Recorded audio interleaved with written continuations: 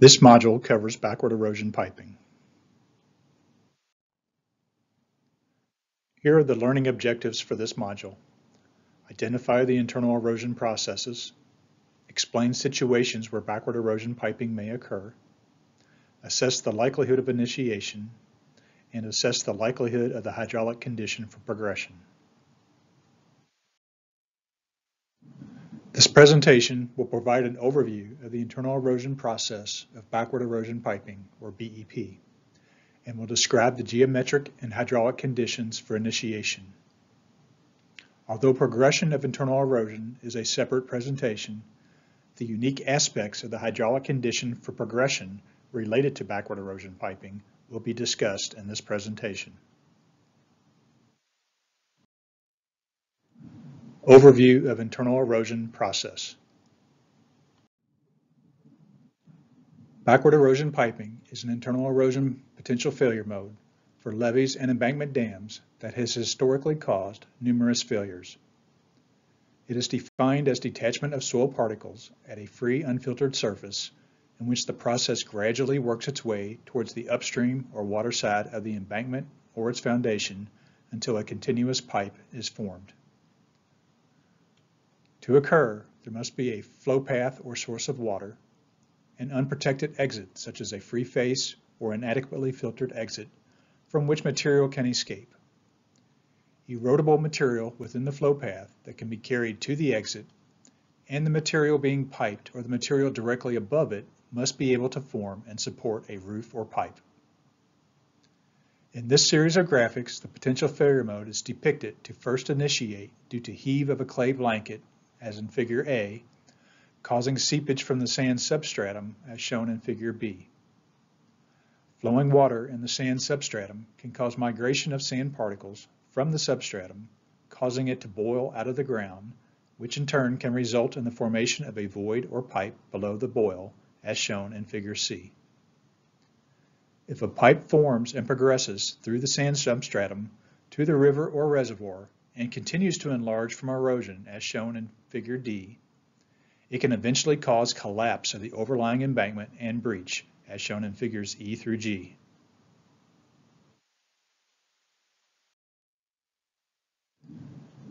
This figure is an illustration of the physics of backward erosion piping.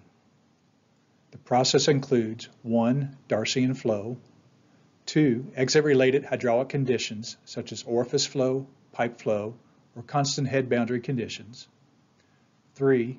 Liquefaction or fluidization at the pipe head due to concentrated flow, leading to 4. Occasional bursts of high suspension solids into the pipe, 5. Laminar flow conditions in the open pipe which cause 6. Sediment transport along the bottom of the pipe. All 6 must be occurring simultaneously for piping to progress to failure. In this typical backward erosion piping event tree, Node 1 is related to geologic conditions or material susceptibility. Node 2 is related to the presence of an unfiltered exit.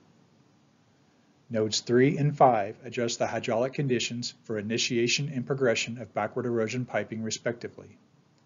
They will be discussed in more detail on the next slide. These 4 nodes are the focus of this presentation. The other nodes are discussed in separate presentations. Node 4 assesses the mechanical condition for progression, in other words, roofing. Nodes 6 and 7 are unsuccessful intervention and breach, respectively. Use the generic sequence of events or event trees as a starting point for potential failure mode evaluation, but adapt for site-specific conditions. Nodes 1 and 2 are a reordering of the generic event tree to allow pruning sooner if the geologic conditions or material susceptibility do not exist, or a filtered exit exists. For horizontal exits, the probability of initiation equals 1, since it just takes a gradient to detach soil particles at the seepage exit. Teams may also reverse the order of nodes 4 and 5 because the pipe will not be developing unless the hydraulic conditions for progression are present.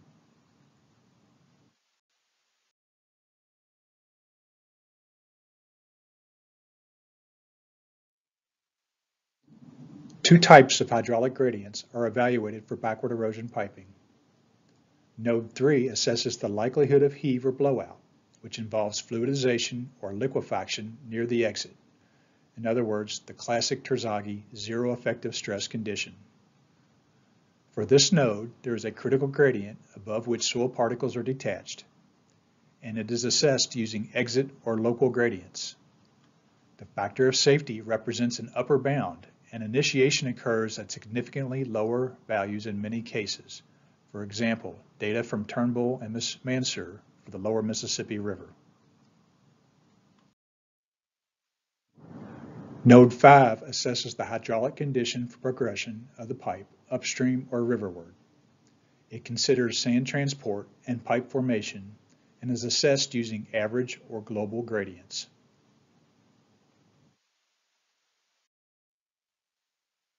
Situations where backward erosion may occur. During a risk assessment, multiple failure pathways will be identified and may need to be evaluated. This slide provides examples of multiple locations for backward erosion piping that were considered for Magnolia Levee. Some pathways were screened, some were assessed semi-quantitatively, and some required a quantitative assessment. Finding the weak link in the foundation based on geomorphology, previous levee performance, and other factors is critical. Surface geology is a major factor influencing locations of backward erosion piping, especially in regard to levee alignment. Geomorphology for point bar deposits along the Mississippi River and other major waterways in the United States is particularly difficult to model accurately, where the blanket is heterogeneous and composed of clay-filled swales with sandy ridges between the swales. In the figure on the left, ridge and swale topography in point bar deposits concentrates seepage and results in more observed sand boils. It is important to understand that three-dimensional concentration of seepage, once a defect has formed, will also make progression to breach more likely. In the figure on the right, seepage is particularly concentrated in sandy ridges, where the edges of swales intersect the levee toe in instances where the long dimension of swales is parallel to the levee or intersects it at a small angle. Clay plugs and channel fillings are also depicted and concentrate seepage with a similar effect, but considerably accentuated owing to their greater thickness and width.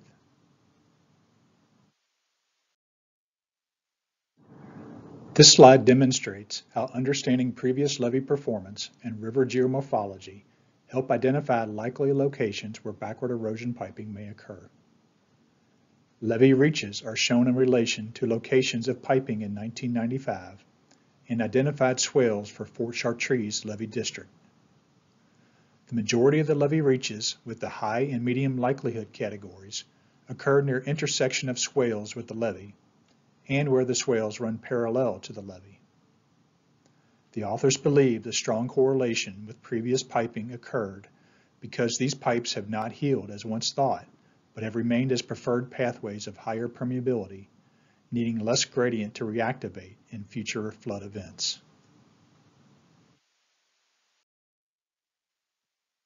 Here are some more examples of how the river geomorphology is related to expected levee performance. On the left is an example from the American River North levee system, which shows two historic channel deposits mapped perpendicular under the levee.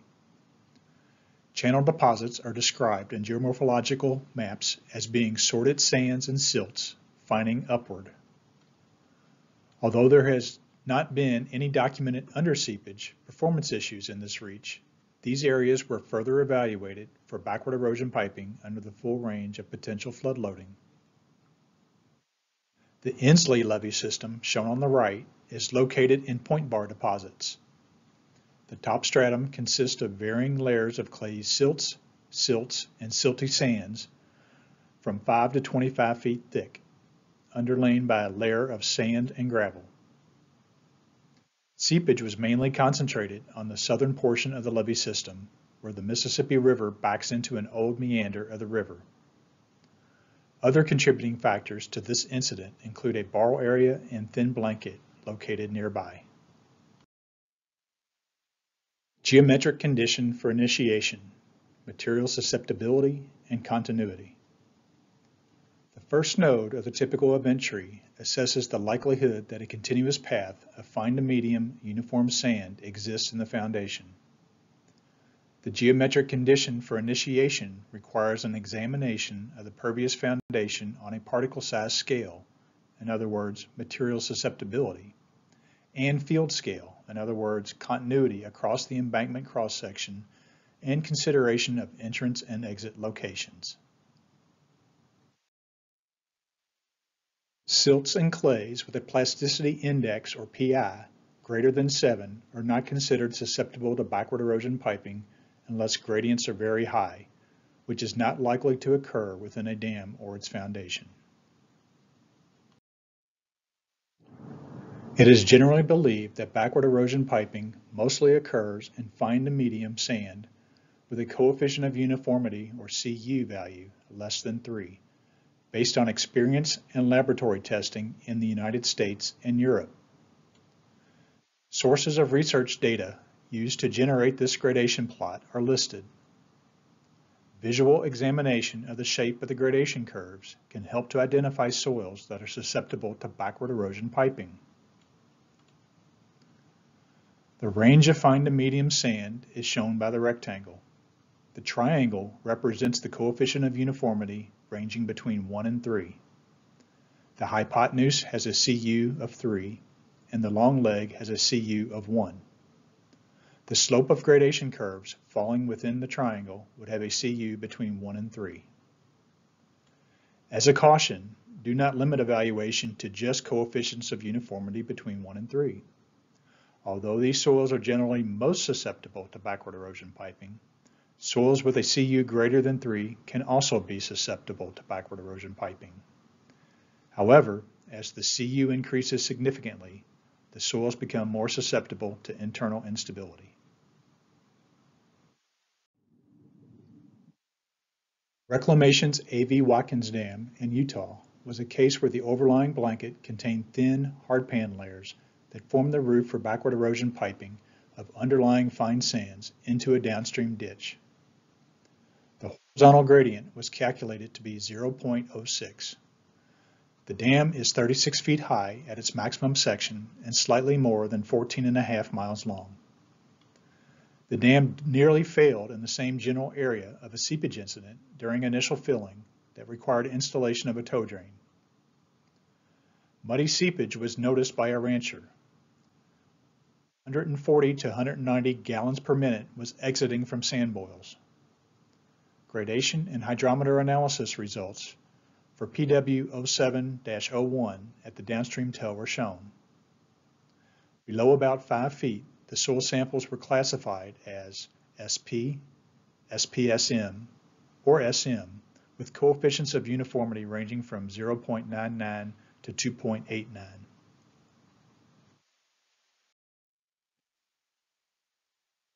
A backward erosion piping failure mode initiated at Wabash Levee Unit 8 in an excavated landside ditch. At the time of failure, the White River was experiencing water levels equivalent to a 7-year flood event.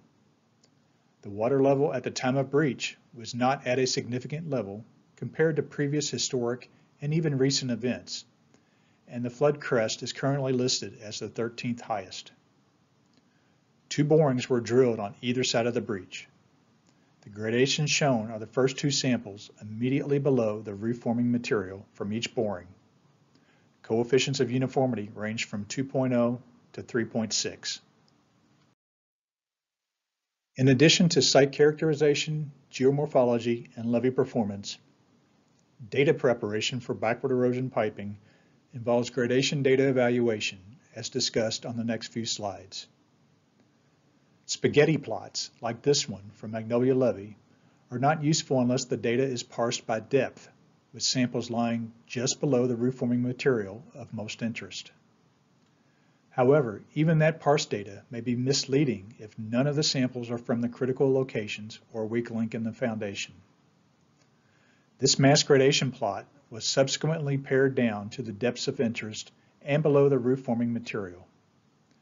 The equivalent opening size, or EOS, shown on this plot is the range of openings in a filter fabric placed beneath riprap at a downstream seepage exit. This example from Whittier Narrows Dam shows the results of post-processing of gradation curves to concisely show median and quartile ranges for the foundation gradations for 3 depth ranges. The data shows how the foundation soils become more uniform near the surface.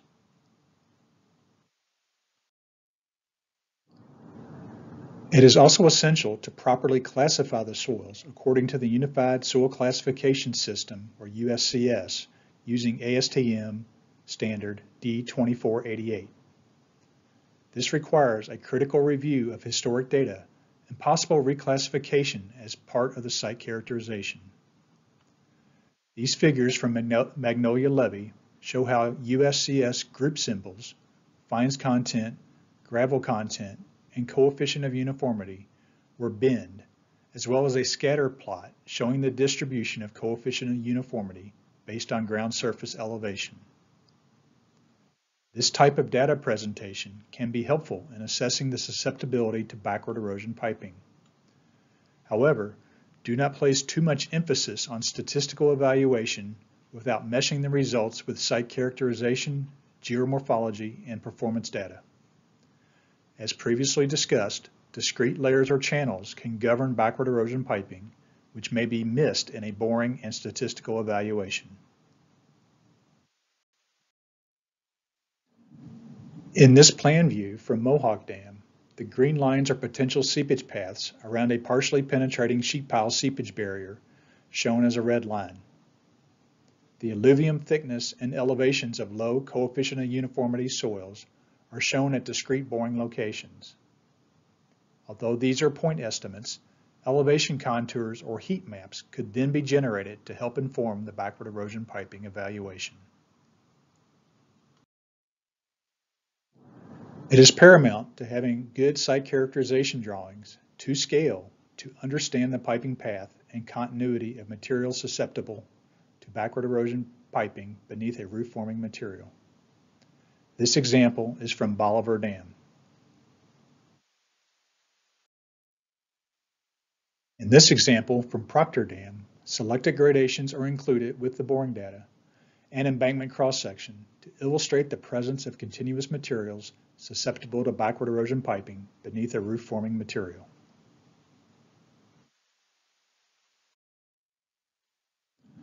Pictures of the soil samples, along with the gradation curves, like these from Bolivar Dam, are also helpful to understand the susceptibility to backward erosion piping. Open cut exposures can be an invaluable resource to understanding foundation conditions not revealed by widely spaced small diameter borings. During the risk assessment for Mohawk Dam, Wahonding Quarry was visited. It is located 3 miles upstream of the dam and provides continuous lateral exposures of the stratigraphy of the foundation and terrace outwash deposits beneath the dam. The top left is a Google Earth image of the Wahonding Quarry showing the locations of the excavated exposures of Wisconsin and outwash shown in other photos. The photos at the top right and bottom left are the west-facing wall showing cross-bedded sands truncated by planar bedded sandy gravels with well-rounded gravels. The photo at the bottom middle is of the north-facing wall showing sequences of cross-bedded sands with gravel bounded by erosional surfaces. The flow direction indicated by the red arrow is approximately parallel with flow to the right. Lastly, the photo at the bottom right is of the northwest-facing wall showing sequences of cross-bedded sands with gravel bounded by erosional surfaces. Flow direction is approximately perpendicular with flow coming out of the page. Geometric condition for initiation. Boundary conditions at the seepage entrance and exit. Assessing the seepage path length requires an understanding of the upstream or water side and downstream or land side boundary conditions. The next set of slides will examine potential seepage entrance and exit locations. In this plan view of Mohawk Dam, the team identified various defects in the alluvial top stratum, which were considered as potential upstream seepage entrance locations. These were used to evaluate various seepage paths.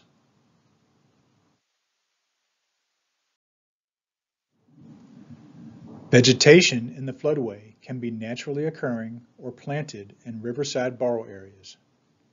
This vegetation can constrict and concentrate flow along the levee alignment, leading to riverside scour of the top stratum and levee embankment, directly connecting the foundation sand to the river and shortening the seepage pathway. The vulnerability of the levee to scour erosion is further exacerbated when the levee alignment protrudes into the floodway or is located on an inside bend. At Missouri River Levee Unit L575, timber and thick vegetation in old borrow areas in the floodway contributed to focusing flows between the levee and the wooded area, which led to erosion of riverside clay blanket along the toe, and ultimately the levee breached. The aerial photograph on the left shows the vegetation in the floodway and a potential flow constriction adjacent to the levee alignment. Hydraulic modeling illustrates the concentration of flow for this alignment, with the highest velocities shaded red where the levee protrudes into the floodway.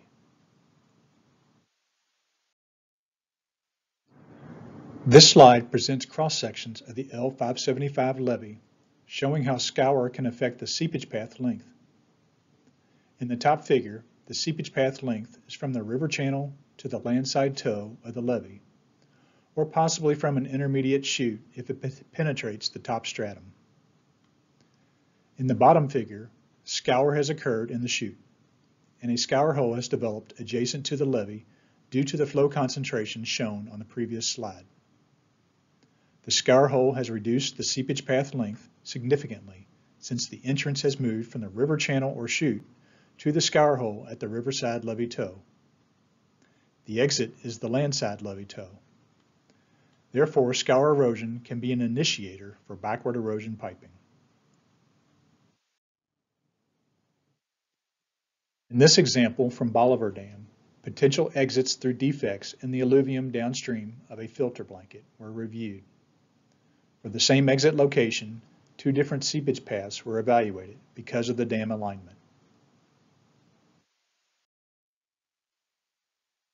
Node 2 of the typical event tree assesses the likelihood that an unfiltered exit exists. Three types of exit conditions are shown on this slide. A planar exit is shown in the top figure, where an open exit is present naturally, for example, when no top stratum is present at the land side.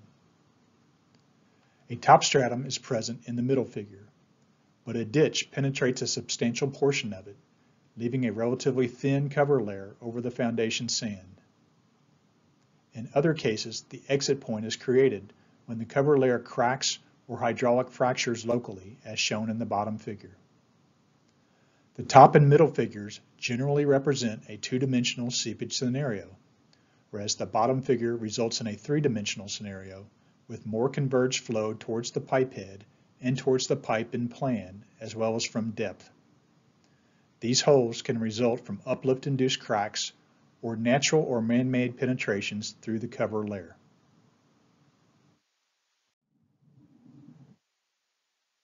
The potential for heave or blowout in the field is greatly influenced by geologic details, details of man-made features, climatic conditions, as well as biological and chemical processes such as excavation by rodents, plugging of seepage exits by biofouling, or mineral deposition.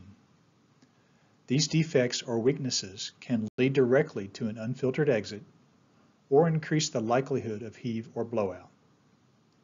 Geotechnical site investigations will not always discover defects or weaknesses that govern performance. At Mohawk Dam, potential exit locations were reviewed that included areas of thin to no alluvium top stratum. The plan view on the right shows the results of a hand auger investigation which found the alluvium was only 2 to 3 feet thick. At the left, an unfiltered exit is provided by an overturned tree with a root ball that penetrated the alluvium. For scale, the person standing next to the stump is over 6 feet tall.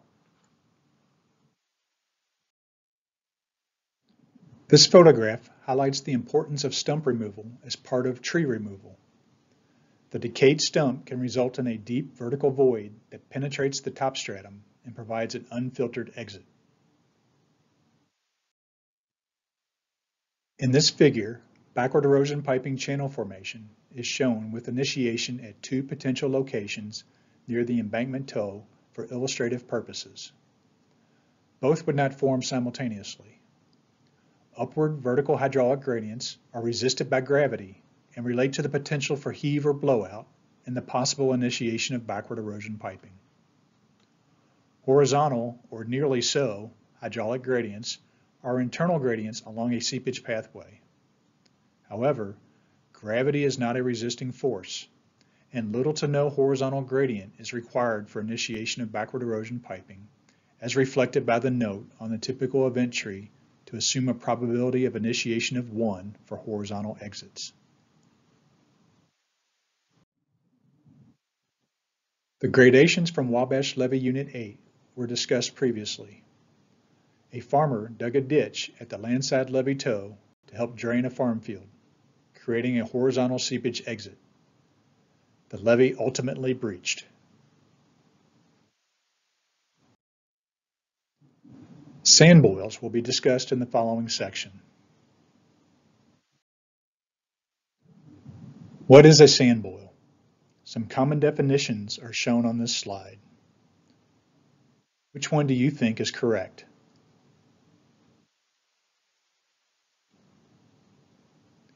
Sand boils are not concentrated seepage, and they're not concentrated seepage with surface material rearrangement. Sand boils are erosion of subsurface sands due to the pressure or seepage flow being great enough to cause liquefaction or the zero effective stress condition. Let's compare boils versus backward erosion piping. Boils, where there is a confining layer, result from high gradients across the confining layer. In other words, water pressure in the sand exceeds the confining stress. Boils in unconfined sand result from seepage forces exceeding the confining stress. Many severe boils have occurred without any evidence of backward erosion piping due to very low average gradients in the foundation, but very high gradients across the confining layer.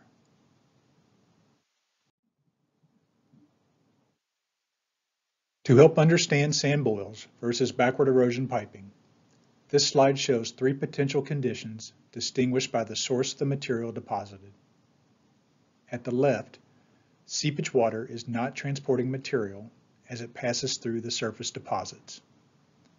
The force of the upward flow of water, like a relief well, simply piles up finer grained superficial deposits. For this scenario, there is likely no problem. In the middle, no material is being carried by seepage water when it reaches the surface deposits, but the upward flow is sufficient to remove finer materials from the superficial deposits. This is indicative of a possible problem. At the right, seepage is carrying material from the flow path, which is able to escape, implying average gradients are high. The threat of tapping into the impounded water is great, which is indicative of a potential big problem.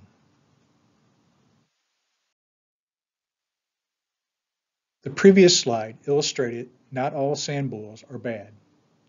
Sand boil observations should be differentiated by size. The size of the sand boil should be measured both by the diameter of the sand boil throat and by the amount of material that is being deposited on the surface. These are direct indicators of backward erosion piping. Therefore, guidance to standardize sand boil descriptions has been included in Draft Engineer Manual 1110-2-1913. The throat diameter can be compared to how much of the hand can be inserted from one finger to more than a fist.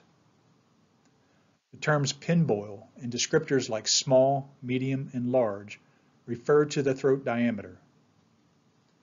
The size of the sand cone formed by the sand boil, measured as the diameter of the sand boil footprint, is also an important characteristic and relates to how active the sand boil is transporting foundation material. The activity descriptor should indicate how much material is moving from the boil. The terms low activity, moderate activity, high activity, and very high activity should be added to the size descriptor to indicate the amount of material moved and can be compared to the relatable objects of wheelbarrows and refrigerators. For example, a sand boil with a throat size of 3 inches with more than 6 cubic feet of accumulated sand would be described as a medium high activity sand boil. Although intended for classification during flood fighting, this guidance can be utilized during a critical review of previous levee performance.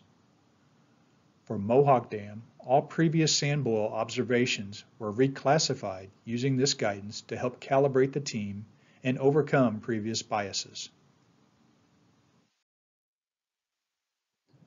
The magnitude of underseepage observed during a flood event is usually a good indicator of initiation of backward erosion piping. Generally, the underseepage conditions worsen as the river elevation rises and often respond relatively quickly to changes in river elevation. Underseepage is generally estimated based on an estimated quantity of seepage water emerging from the ground from the landside toe and landward of the levee. The following definitions of underseepage are recommended for use in flood events so that consistent comparisons can be made between flood events and levee systems. This guidance can also be used to help calibrate the team and overcome previous biases. The descriptors on the previous slides for underseepage and sand boil size are illustrated in these photos. On the left are examples of underseepage magnitude, and on the right are examples of various sand boil size and activity.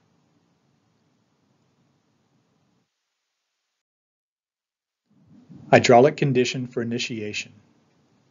Node 3 of the typical event tree assesses the likelihood that sufficient exit gradient exists to initiate backward erosion piping at an unfiltered exit. For backward erosion piping, there is a critical gradient above which a particle is detached. In other words, local or exit gradient considerations. First, some terms need to be defined. For vertical exit conditions, heave is a condition when the saturated sand specimen, subject to upward seepage, suddenly decreases in density and increases in permeability. The vertical hydraulic gradient at this condition is referred to as a critical gradient and describes the gradient resulting in zero effective stress, more commonly envisioned as quick conditions. If the uplift pressure exceeds the weight of the confining layer, uplift can initiate and result in significant changes in the seepage regime. Uplift can form a new seepage exit beneath the confining layer, where hidden deterioration can occur from concentrated seepage if horizontal gradients are high enough. Blowout ruptures the confining layer, providing an unfiltered exit to the ground surface. The location of the rupture may be the result of a defect and/or the location of maximum uplift pressure. If hidden deterioration was occurring before the blanket is ruptured, these locations may be coincident. When assessing, consider assumptions for seepage conditions, tailwater conditions, degree of saturation, and density of confining layer. Uplift can also initiate in partially saturated confining layers, especially for lightweight soils such as peat or soils with high organic content, or cohesive soils in cases of drought. The likelihood of heave can be evaluated using the first order, second moment method of reliability analysis. This approach is commonly used to perform a probabilistic seepage analysis using vertical exit gradients obtained from software such as SeepW. This method assumes that the blanket is intact and initiation of backward erosion piping occurs from uplift and cracking. This slide illustrates how the analysis is performed for a given headwater level. The mean and standard deviation are estimated for the selected random variables. In this example, there are 5 random variables: thickness, permeability, and saturated unit weight of the upper foundation soils, and thickness and permeability of the lower foundation soils. The first run case is for the calculated factor of safety against heave or blowout for the mean values of the random variables. For subsequent run cases, the mean plus or minus 1 standard deviation is evaluated for each random variable while holding the other random variables constant at their mean values. This results in 9 analysis runs for a given headwater level.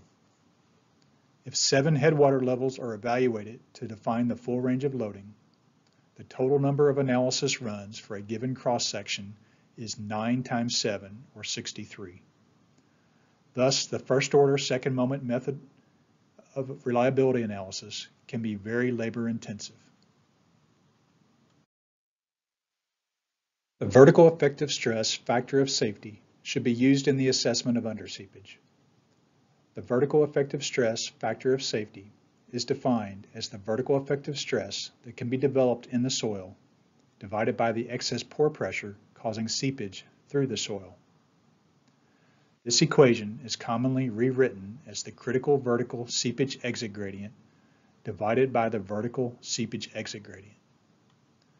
The critical vertical seepage exit gradient is the familiar buoyant unit weight of soil divided by the unit weight of water. The vertical seepage exit gradient is a measurement of the head loss over a prescribed distance at the ground surface where water is vertically exiting the soil. Blanket theory has its origins in the method of fragments and other well-established groundwater hydrology solutions that were developed in the early part of the 20th century to facilitate solution of the Laplace equation. On the basis of this solid theoretical background, blanket theory has been used by the Corps of Engineers for more than 65 years as a practical means to calculate flows, hydraulic gradients, and pore pressures beneath levees. Results from blanket theory have been successfully incorporated into the design and evaluation of many levees along the Mississippi River and tributaries and other locations. The basic geometry of a levee under seepage analysis with a top stratum or blanket is shown. Unlike the results from SEEP-W analysis, which required first-order second-moment method of reliability analysis to assess the probability of a factor of safety less than 1, blanket theory has a set of predictive equations for excess head, and hence exit gradient, that can be used directly in a probabilistic analysis to estimate the probability of a factor of safety less than 1 with the right foundation conditions and boundary conditions. The blanket theory cases are summarized on this slide. Riverside boundary conditions can include no riverside borrow pits or seepage blocks, a seepage block, which is an impervious boundary, or a riverside borrow pit, which provides an open seepage entrance, depending on the case. Landside boundary conditions can include a blanket extended infinitely landward, a seepage block or impervious boundary, or an open seepage exit, again depending on the case. Cases 6 and 7 are generally used in the Mississippi Valley Division and are outlined in red. Case 8, which is not shown, is the same as case 7, but has a partially penetrating cutoff wall beneath the levee center line. The assumptions used in blanket theory solutions are vital to understanding the applicability of the method. Seepage flow is assumed to be laminar, allowing Darcy's law to be applied. The levee is assumed to be an impervious boundary. The flow in the blanket is assumed to be vertical, and the flow in the pervious stratum is assumed to be horizontal to provide an analytical solution. There are also constraints to ensure these flow conditions. The width of the impermeable boundary is greater than or equal to the depth of the pervious stratum, and the hydraulic conductivity of the pervious stratum is at least 10 times higher than that of the blanket. These assumptions are met, the flow net for blanket theory appears as shown. ERDIC Technical Report 18-24 by Brandon et al. 2018 corrects several errors in Engineer Manual 1110-2-1913 published in 2000. Performance observations at instrumented levee sites on the lower Mississippi River as related to vertical exit gradients across the landside top stratum, calculated from piezometer readings, were used to set the vertical seepage exit gradient criterion of 0.5 as empirical means of designing against backward erosion piping. Design methods in Technical Manual 3-424 are based on evaluating the vertical seepage exit gradient through the top stratum at the landside levee toe. The effective stress factor of safety is calculated based on vertical seepage exit conditions. Calculations of exit gradient and factor of safety were then compared to field performance observations as illustrated, leading to performance-based factors of safety, for example, factor of safety greater than 1.6 at the landside levee toe. This slide suggests that most sand boils on the lower Mississippi River occur due to defects in the top stratum, which is why the gradients are lower than the theoretical value for uplift. Sloping exit conditions. It would be unusual to assess backward erosion piping in the embankment exiting on a slope. Through seepage is more likely to lead to slope instability or sloughing.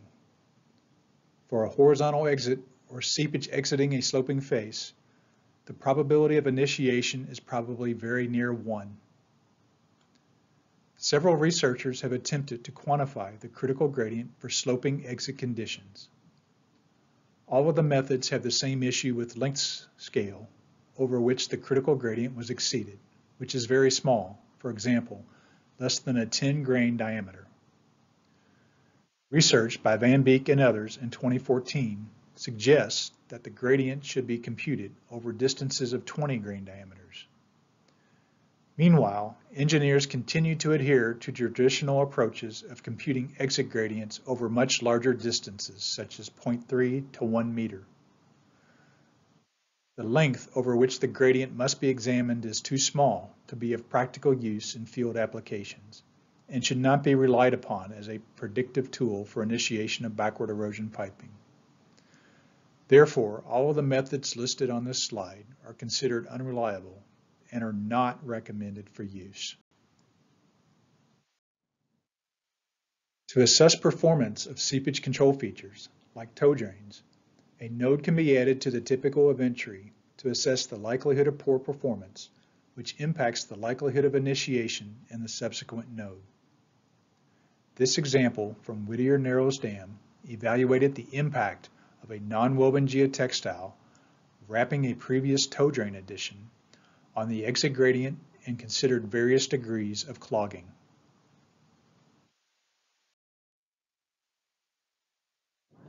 This table from Robbins and Van Beek 2015 summarizes influence factors related to initiation of backward erosion piping.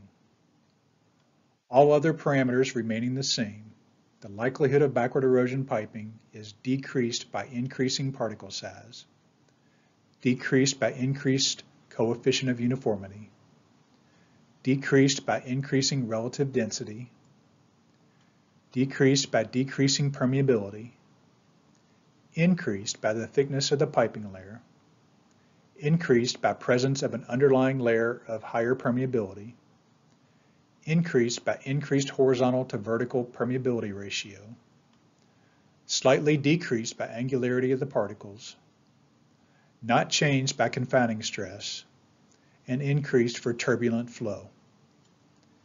In addition, piping is less likely for cohesive soils with plasticity indices greater than 7, and pockets of cohesionless soils that are not continuous, and piping is more likely for continuous fine to medium uniform sands. Hydraulic condition for progression. Node 5 of the typical event tree assesses the likelihood that sufficient flow exists to advance the pipe to the impounded water. For backward erosion piping, there is a critical flow velocity above which the soil particles will be transported in the pipe. In other words, average or global gradient considerations. The hydraulic condition for backward erosion piping progression includes liquefaction or fluidization at the pipe head due to concentrated flow, leading to occasional bursts of high suspension solids into the pipe, and laminar flow conditions in an open pipe, which cause sediment transport along the bottom of the pipe. In general, there must be sufficient flow to continuously transport detached soil particles to an exit and to advance the pipe to the river or reservoir. It should be noted that progression of the pipe can stop if the average gradient is lower than the critical gradient.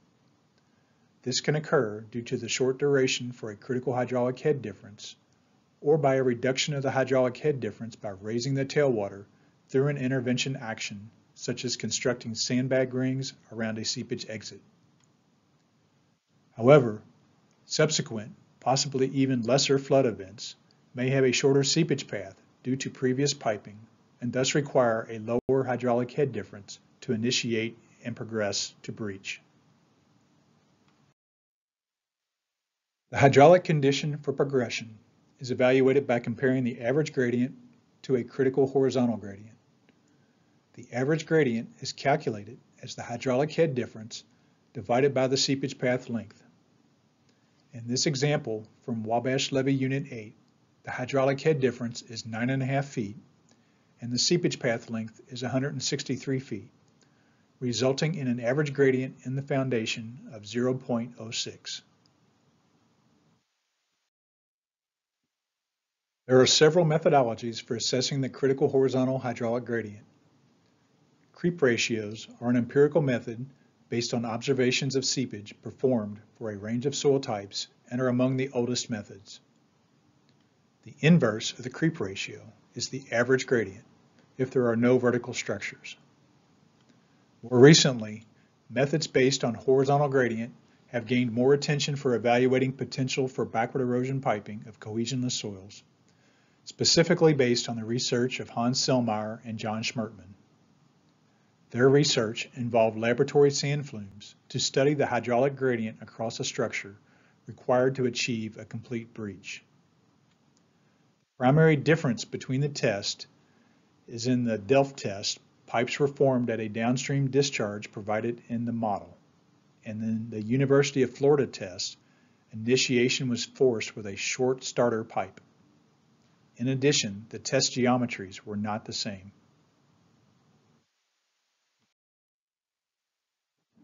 Hydraulic condition for progression, creep ratio methods. Wise creep ratio and Lane's weighted creep ratio are empirical methods based on observations of seepage performance for a range of soil types. An evaluation of creep ratio is informative when the levee consists of fine-grained material and no landside blanket exists. The inverse of the creep ratio is the average gradient if there are no vertical structures. The method is not appropriate for a compromised confining layer overlying a confined aquifer. Duncan and others in 2011 state that while informative, the creep ratio is considered a quick and dirty check rather than a rational method of analysis. The state of practice is to use rational methods based on blanket theory, flow nets, or finite element modeling analysis. And the greatest remaining value of creep ratios lies in indicating the relative erosion potential of various soil types. This figure shows critical sand buoy locations observed in 1937, 1947, and 1950 for levees along the Mississippi River. Numerous sand buoys were observed at creep ratios greater than 18, or average gradients less than 0.05. Horizontal gradients as low as 0.02 were estimated. Failure nearly occurred at the trotter's location.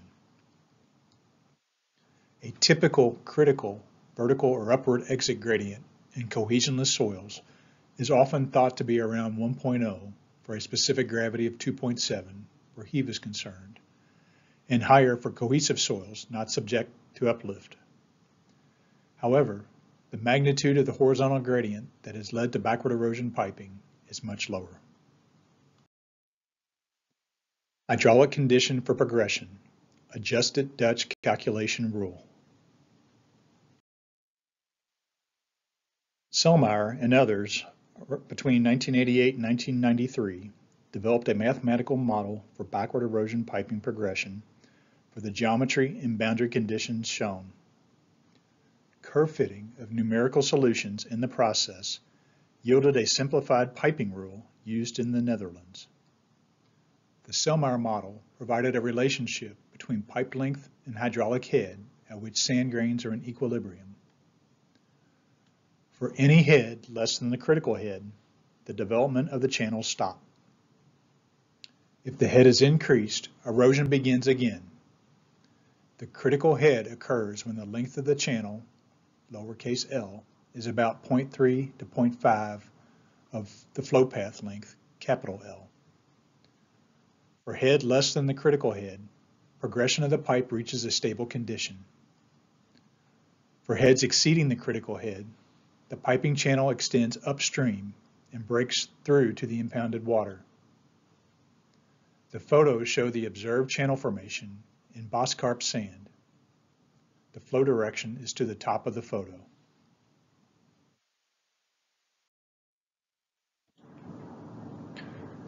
This video is looking down on the top of the flume used in the Dutch laboratory experiments. A planar exit is provided on the right side of the flume, and flow is from left to right. Small channels start to form from the downstream end on the right and progress towards the impounded water source on the left. When the channels reach the water source, the pipe enlarges rapidly. Selmayr's model was implemented in a two-dimensional numerical groundwater model to account for different configurations and used to derive a calculation rule for a standard levee located on top of a homogeneous confined aquifer. The original and adjusted calculation rules are described in Selmayr and others 2011. The adjusted calculation rule extended and updated the piping model based on results from a wide range of tests, several small-scale, 7 medium-scale, and 4 large-scale Eichdyke experiments. Thus, the Selmayr model is known to result in good predictions for large-scale experiments with two-dimensional configurations. The equation for the critical gradient for backward erosion piping progression is comprised of 3 terms. A resistance factor, which accounts for the strength of the layer subject to backward erosion piping, a scale factor, which relates pore size and seepage size, and a geometrical shape factor. Each of these terms will be discussed on the following slides. The methodology is only applicable within the limits of the piping model testing parameters shown. Mean values are used to normalize project-specific values. The resistance factor is a function of White's constant, bedding angle, relative density, roundness of the particles, and coefficient of uniformity, which was established as an important parameter earlier in this presentation. Van Beek and others in 2010 indicate that the KAS and U terms appear to be of less importance than other sand characteristics, and the results of multivariate regression analysis show that they have a weak influence on critical gradient. Therefore, the U and KAS terms and equation for the resistance factor are sometimes ignored in practice. The bedding angle and White's constant have been set to 37 degrees and 0.25 respectively due to model calibration and are not changed in Dutch practice.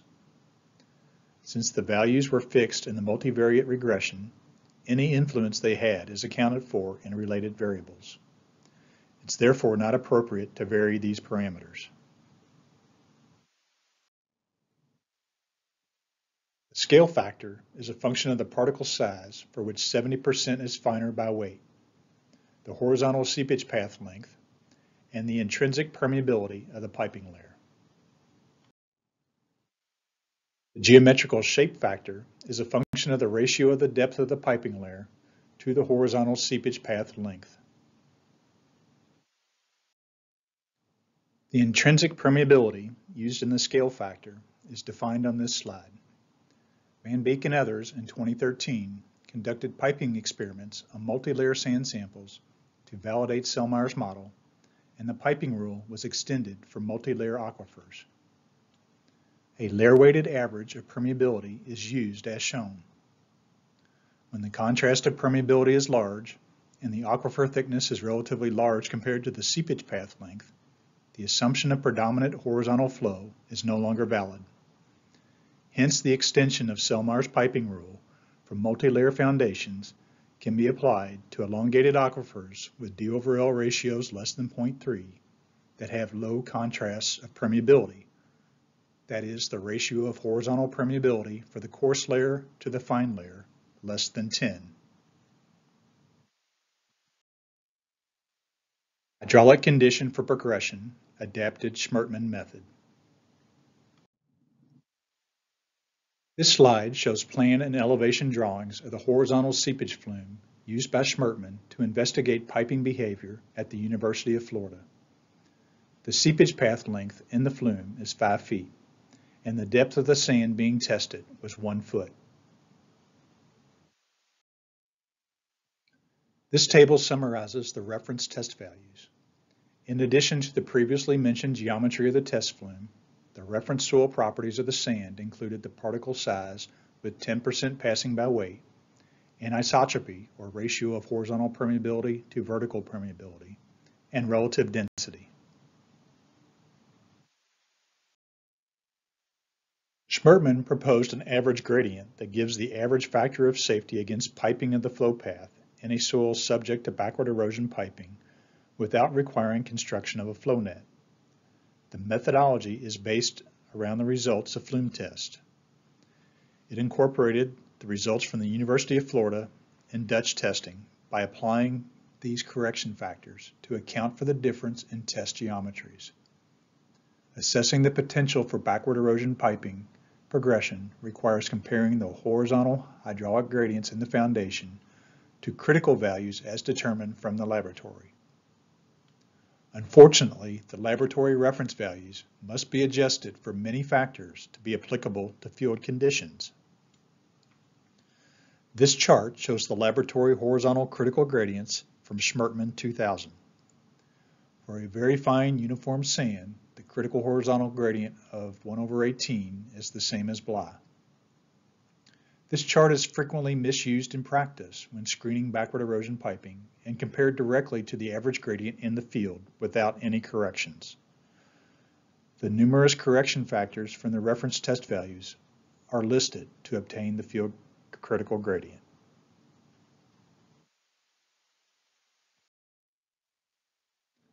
Similar to the Sellmeier method, there is a geometrical factor that is a function of the ratio of the depth of the piping layer to the horizontal seepage path length. The length factor, anisotropic permeability factor, grain size factor, and density factor are defined on this slide. The length factor requires transforming the seepage path length based on the soil's anisotropy. Schmertmann 2000 also had a gradient factor for the dam alignment, which is not often used in practice. Similar to the Sellmeier method, Schmertmann's method also accounts for a multi-layer foundation, where the piping layer is underlain by a higher permeability layer. The critical hydraulic gradient decreases when the piping layer has a higher permeability underlayer due to the increased flow into the piping layer. It is obtained by a graphical solution.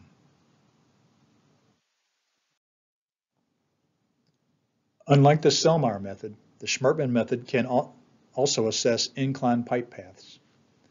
The field critical gradient adjusted for pipe path inclination is obtained by graphical solution as a function of angle of pipe path inclination for various values of field horizontal critical gradient. The adjustment for pipe path inclination is then back calculated as shown.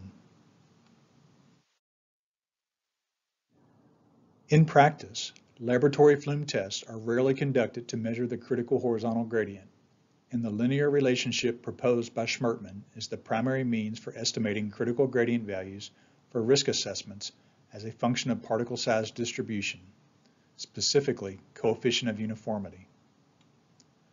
While this figure is quite useful, it is difficult to estimate the uncertainty in the critical point gradient because study averages were presented. For example, one of the single data points is the average from 14 individual laboratory tests.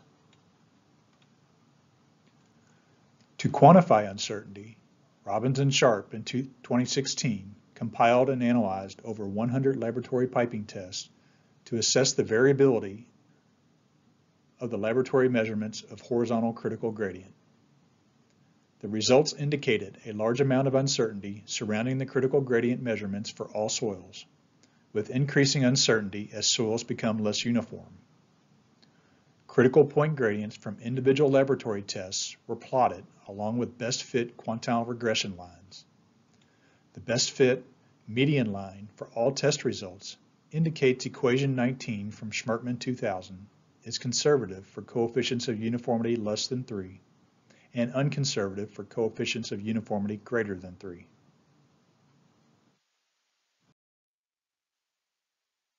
Hydraulic condition for progression. Other considerations. Backward erosion piping is highly influenced by scale, primarily aquifer depth. This is one of the reasons why results of laboratory experiments are not directly applicable to practice. Scale effects are considered in the Schmertmann and Selmayr models. Scale effects can best be explained by considering the flow towards an exit or pipe head. When an aquifer from which flow originates is larger, the area of flow increases and more water will be conveyed towards the pipe head or exit. As a result, the flow velocity and gradients near the pipe head or exit increase with scale, and the critical gradient decreases with scale.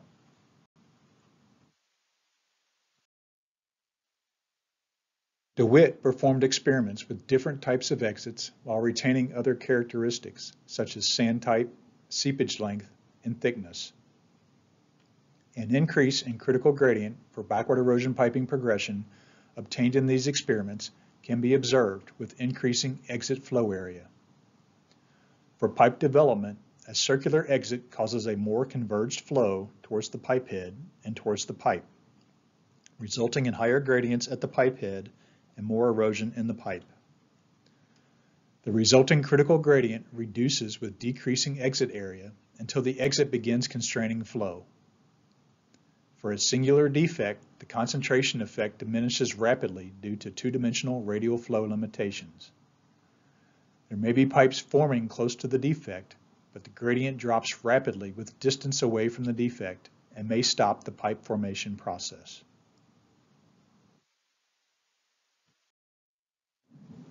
In addition, a three-dimensional configuration was found to result in significantly lower critical gradients than those predicted by an accepted calculation model calibrated on the basis of two-dimensional experiments, a finding that is essential for the application of the model in the field. The two-dimensional Selmayr model overestimates the critical horizontal gradient for these experiments by approximately a factor of 2. Thus, when using a two-dimensional model, a gradient reduction factor must be applied for exit configurations with flow towards a single point, for example, a hole in a confining layer. Although not developed and calibrated for the adapted Schmertmann method, a similar reduction for a three-dimensional exit condition should be considered appropriate.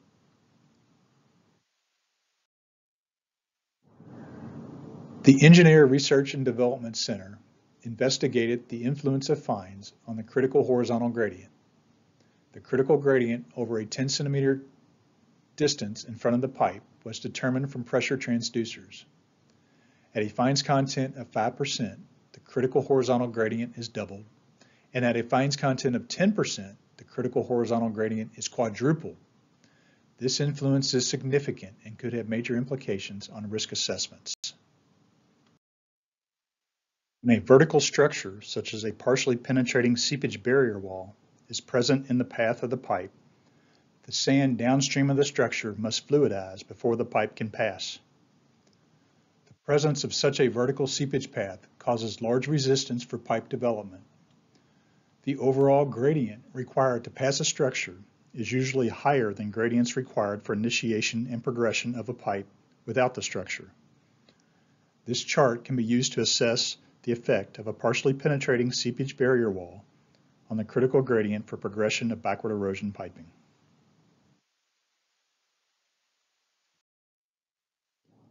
Hydraulic condition for progression, deep piping. Ding and others in 2007 described a deep piping process which involved removal of the finer fraction from an underlying sandy gravel in conjunction with heave. The area of heave advances in all directions without a discrete pipe forming. In practice, it will appear as collapsing and subsidence of overlying material. The loss of soil volume creates a gap under the roof. Shallow piping develops at the front of the voids. Thus, shallow piping and the void advance towards the impounded water. This slide shows the three-stratum test arrangement. Labeled 1 in the figure is a perspex sheet, which represents the embankment. 2 is the fine sand, and 3 is a sandy gravel consisting of 20% sand and 80% gravel. The critical horizontal gradient is not solely dependent on the physical properties of the fine sand layer. It is also influenced by the presence of the underlying high permeability layer. Both Schmertman and Selmar methods recognize the effect of permeability contrast with multi-layer foundations. For relatively large contrasts of permeability and relatively thin upper fine sand layers, Ding and others describe the deep piping process as a combination of heave with suffusion of fines from the deep sandy gravel layer when a continuous roof is present. The upper fine sand layer must be too thin to provide an effective filter for suffusion of the underlying material. The coefficient of uniformity of the fine sand in testing was about 3 or slightly greater than 3.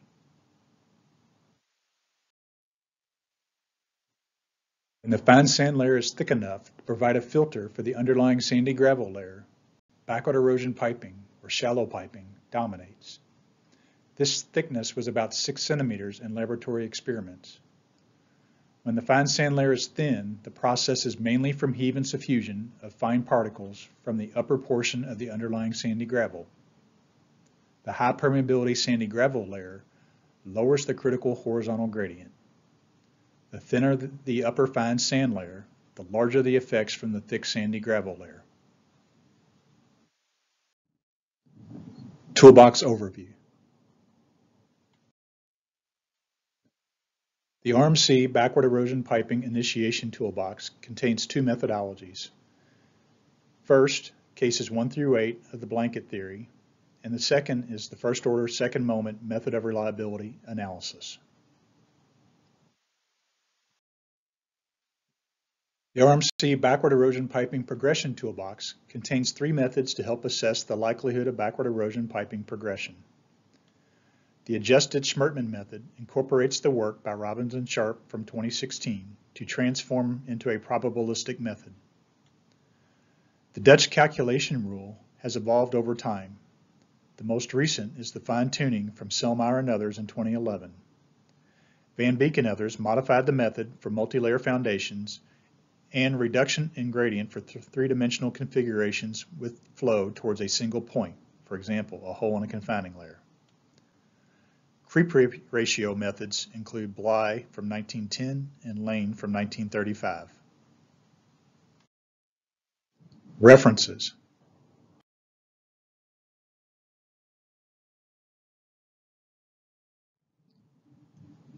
This slide contains the primary references for the Schmertman and Selmar methodologies. Additional references can be found in the technical manual and in the toolbox.